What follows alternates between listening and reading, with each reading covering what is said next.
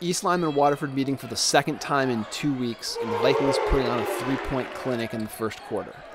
Brendan Osso, 2 from behind the arc, and Jaylen Hannans, 2 more. Game's barely started. Vikings are up 12-2.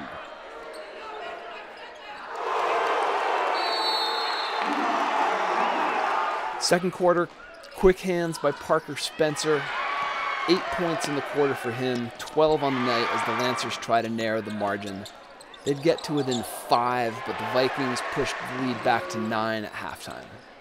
Juan Morel quiet in the first half, but the big man comes alive for 8 in the third quarter. Jordi Cassar knocks down his third 3 of the third. Then Morel, little foul line jumper. Lancers get within 1 at the end of the third. Cassar, 15 points on 5 3-pointers, none bigger than this one, gives Waterford their first lead at 42-41. Then Spencer to Morel. Lancers have a little something cooking, but immediate response from Mike Timpano takes the contact and scores.